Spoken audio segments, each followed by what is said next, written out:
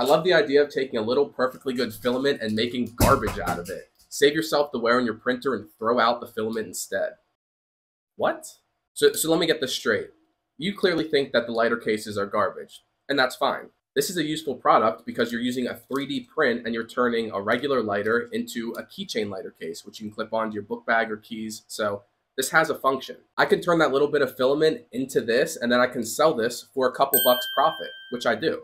But your recommendation is, instead of taking that little bit of filament and printing out garbage like this, I should take the filament and just throw it in the trash.